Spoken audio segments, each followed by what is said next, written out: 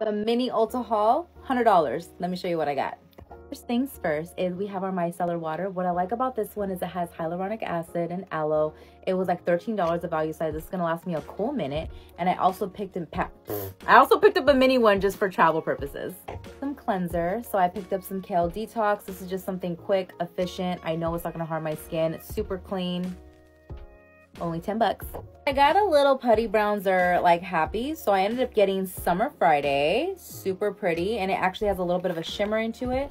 I ended up picking up Honey Dip. Super nice, because I just love me a light liquid foundation or just a little bit of tinted moisturizer and just some liquid bronzer. Like, why not? And I also picked up this one, Maui. So pretty much different shades of brown, and then this one has a little bit more of a mauve to it, and they're only $7 each.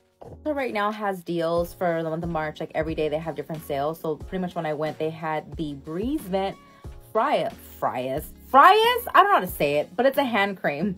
This was only $2. And then I also picked up their lip scrub. So I picked up one watermelon, one bubblegum. I'm going to give this to one of the girls I've been wanting to give to, and I'm going to make her a little candy bag because she's always just so good to me and my little one.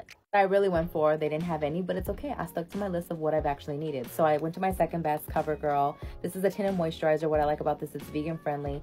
It has coconut milk with an aloe extract, and it's super light. Just for those days where you just don't want to put no foundation, but you don't want to look dead while you're out, this is my go-to. I tried to get another lipstick. Again, what I wanted didn't have available, but this was really cute. This is just a soft matte lip cream by NYX. These are only like $6. Oh no, this was like $5.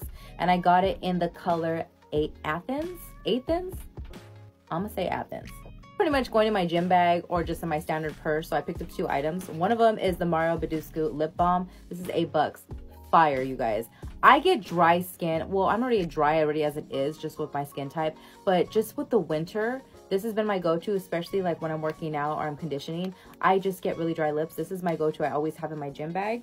And then my second, I also picked up a Clean Fresh tinted lip balm by CoverGirl. This is like my daily. It's super plain. I'll put a little lip gloss over my lips just to keep my lips moist. By the grace of God, thank you, Jesus. I'm really trying over here.